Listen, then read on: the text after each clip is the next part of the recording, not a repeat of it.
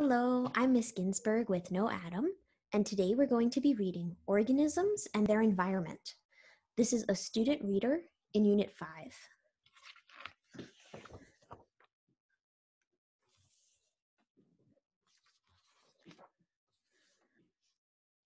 Sensing the environment.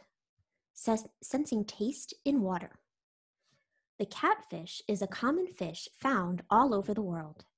It gets its name because it has long structures that stick out around its mouth, similar to a cat's whiskers. The catfish's whisker-like structures are called barbels, and they have an important role. They help the catfish sense its environment. A sense is how animals get information about the outside world. Senses include sight, hearing, touch, taste, and smell. Animals have different structures called receptors that allow them to sense different kinds of information. For example, catfish have been called swimming tongues because they have more taste buds than any other animal. They have taste buds all over their body, including on their barbels. Taste buds detect molecules from food or other substances. Having so many taste buds allows catfish to taste when food is close by. In contrast, people just have taste buds on the tongue, the roof of the mouth, and near the throat. Catfish have the best sense of taste of all animals. Senses gather information. Every animal has a variety of senses and sense receptors to help it survive in its environment. For example, humans have different senses, including hearing, sight, smell, taste, and touch. Humans have different receptors for each sense.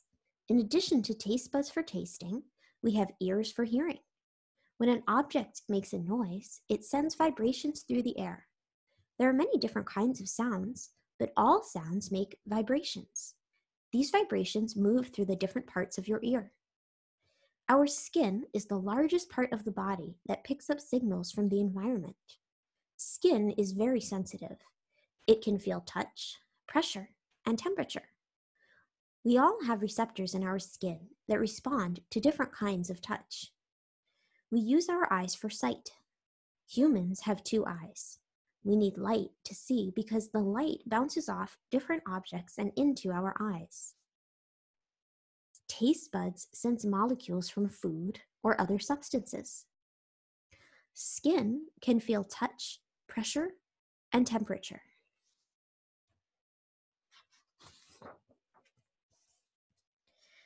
Animals have different senses. Not all animals use their senses in the same way. An animal's senses depends on its environment. For example, catfish have such a strong sense of smell that they don't need to see to find food. This is useful in the dark, murky waters where catfish hunt. Similarly, mealworms are a kind of insect that makes sense of their environment primarily through a sense of touch. They use their legs and antennae to touch their surroundings. A mealworm's antennae are found on its head. The head is also where the mealworm's mouth is. They use their mouths to eat. Mealworms also have eyes on their head, but their sight is very different from humans. Their eyes can sense changes in the brightness of light, but cannot give a clear picture of the environment. Unlike humans, mealworms do not have ears, so they cannot hear sound. The mealworm's legs are found on its thorax. The thorax is the middle segment. Like all insects, the mealworm has 6 legs. The abdomen is the back segment where the stomach is. It digests food and stores fat. A mealworm's anatomy.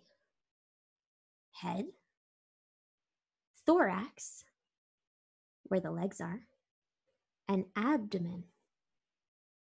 Body segment, spine. Senses affect behavior. Senses play an important role in an animal's ability to survive because they affect an organism's behavior. A behavior is an organism's response to a stimulus. A stimulus is anything in the environment that causes an organism to react. The way an animal processes information from the environment and then acts on it can be understood by thinking about the senses as part of a system. Remember that a system is a set of connected, interacting parts that form a more complex whole. Systems have inputs and outputs. Inputs are what are received by the system. The information gathered from a sense is an input. For example, mealworms use their legs and antennae to gather inputs of information about the feel of the environment. They use their eyes to sense the brightness of the environment. Mealworms use their sense structures to gather information about the environment. Here's the mealworm's eye, antennae, mouth, claw.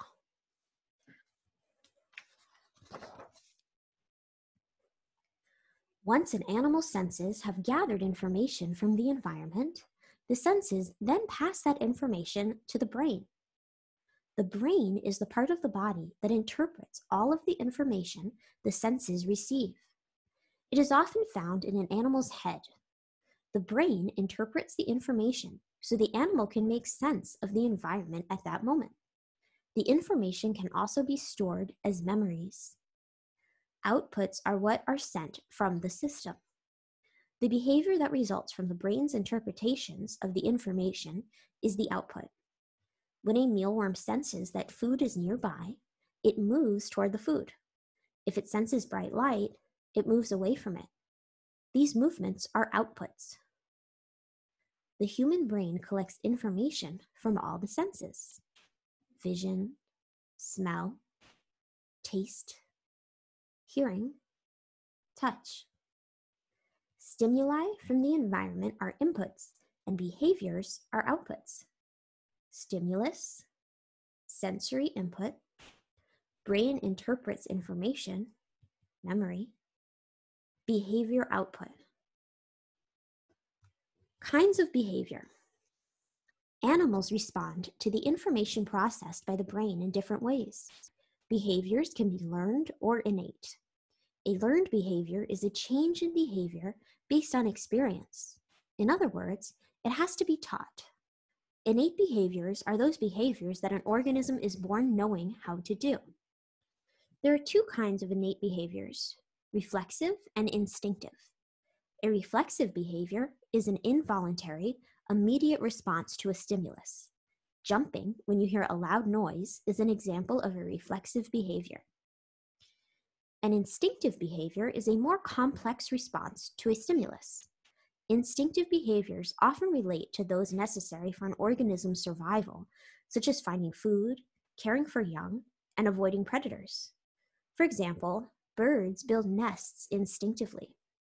They do not have to be taught how to do this. Mealworms instinctively use their senses to seek out food and dark, damp areas that protect them from predators. They do not have to learn these behaviors. Nest building is an instinctive behavior.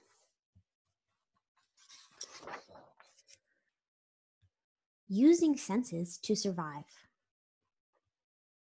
The mealworm's behaviors of finding food and avoiding predators are essential to the mealworm's survival. Without them, mealworms would not be able to complete their life cycle. The mealworm's life cycle has 4 stages: egg, larva, pupa, and adult. Mealworms are the larva stage of the darkling beetle. A larva is a young form of an adult insect. The mealworm uses its senses to avoid predators and eat as much food as it can. It needs enough food to get it through the next stage, called a pupa, because the mealworm pupa does not move or eat. All of the pupa's energy is used to change its body from a mealworm into an adult darkling beetle. A mealworm life cycle: egg, larva, pupa, adult, and the adult lays the eggs.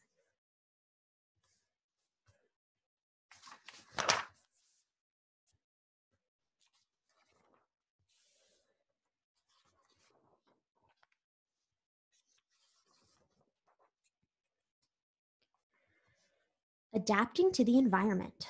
Hummingbirds in flight. Have you ever seen a hummingbird in flight? They look like acrobats flying through the air. Hummingbirds are the only birds that can fly both forward and backwards. They can also hover in midair, fly sideways, and even upside down. This is a trait that helps hummingbirds survive in their environment. A trait is a physical or behavioral characteristic of an organism. Hummingbirds hover as they eat the nectar of different flowers. Nectar is a sweet, sugary liquid that plants make. It gives the hummingbirds the energy they need to fly. The way that hummingbirds hover to eat is an example of a behavioral trait.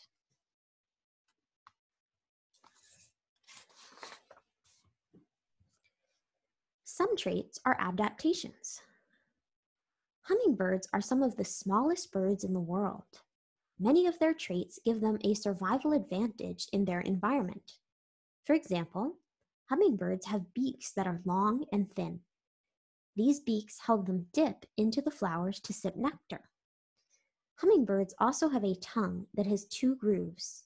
The 2 grooves work as a tiny pump. They pull nectar from the flower into the hummingbird's mouth.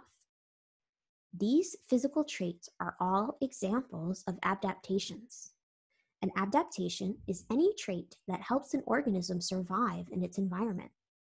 Adaptations develop across generations in response to the environment. For example, there are different kinds of hummingbirds. Each kind of hummingbird has a beak that has a different shape from other kinds of hummingbirds. Each shape allows the bird to drink from a specific kind of flower. Hummingbirds have different beaks because of the kind of flower they eat. Traits and heredity. How do organisms get traits in the first place?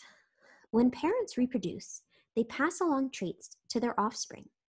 This passing on of traits from parents to children is called heredity. Heredity causes offspring to have traits that are similar to their parents and to their siblings. There are patterns that occur as traits get passed along. Heredity explains why offspring look similar to their parents. This is because they inherited the traits from their parents. To inherit means to receive a trait from parents or ancestors. Heredity explains why baby hummingbirds have long, thin beaks, just like their parents. It also explains why baby giraffes have long necks, just like their parents. Both of these are inherited traits. Long, thin beaks are an inherited trait. A long neck is an inherited trait.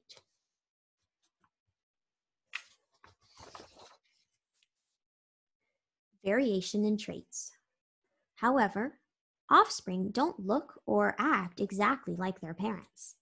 There are some differences. These differences are called variations. An example, one baby giraffe might have a neck that is a little shorter than its parents or siblings, or its spots might have a slightly different color pattern than its parents or siblings. The environment can also influence traits. For example, plants that don't get enough water won't grow as tall. Their leaves won't develop as fully. Over time, they will turn brown and die. Similarly, a pet dog that is given too much food to eat will become overweight. The amount of food an organism eats is environmental. It affects traits such as size. Sometimes variations in traits make it easier to survive, find a mate, and reproduce. For example, 2 different kinds of tortoises live on the Galapagos Islands. These islands are off the western coast of South America. On one island, the tortoises have shells that rise in the front, like a saddle. This makes it easier for them to lift their necks to reach taller cacti. Tortoises from the other island have dome-shaped shells. The vegetation is lower to the ground, so they don't need to lift their heads as high. Tortoises with saddle-shaped shells on the island with higher cacti benefited because they could reach the plants. They survived and passed along the saddle shape to their offspring. This is called natural selection. Natural selection is the theory that organisms well fitted to their environments will have offspring and pass on useful adaptations. Those organisms that cannot adapt to their environment don't reproduce and die out over time. This is a picture of a saddleback Galapagos tortoise and a domed Galapagos tortoise.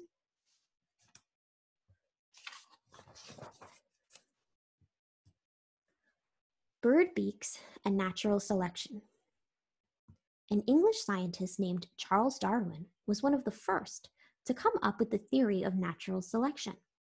As a young man, Darwin set off on a worldwide journey on a ship named the HMS Beagle.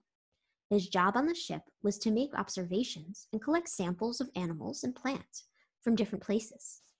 Darwin was most curious about what traits animals in different locations have and don't have in common. He was the first to notice the difference in tortoise shells. He was also very interested in a group of finches that lived on the Galapagos Islands. Finches are a kind of bird. He observed that there were about a dozen different finch species living on the island, and that each species had a slightly different beak. He realized that the size and shape of the beaks were directly related to the food source of each kind of finch. This is important. Although one adaptation might be useful for one kind of bird in a specific environment, that same trait might not be useful for another species in a different environment. Darwin's sketches of finch beaks.